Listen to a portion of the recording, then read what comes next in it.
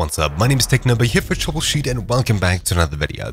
In this quick video, I've got a guide for you on fixing this error over here when you try and start up Battlefield 2042.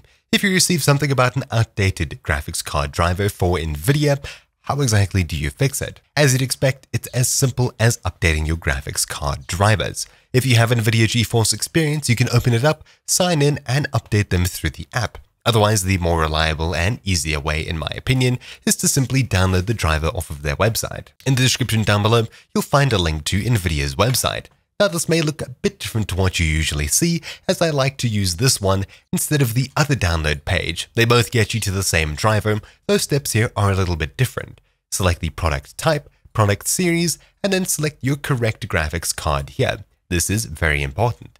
On the right hand side, choose your correct operating system. In my case is Windows 10 64-bit, and the driver type I like to have as standard instead of DCH.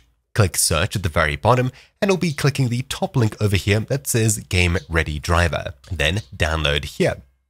And download once again. The normal NVIDIA download website looks like this, but it gets you to download the DCH version instead of the standard version.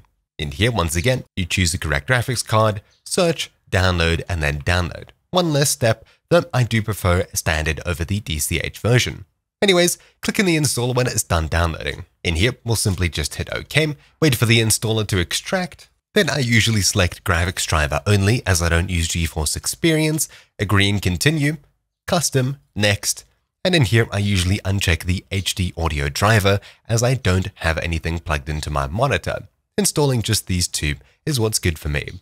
Next, and then wait for it to install. Obviously, I'll have to end this video quickly before my recording breaks. Thank you all for watching. My name's been TechNobo here for Troubleshoot, and I'll see you all next time.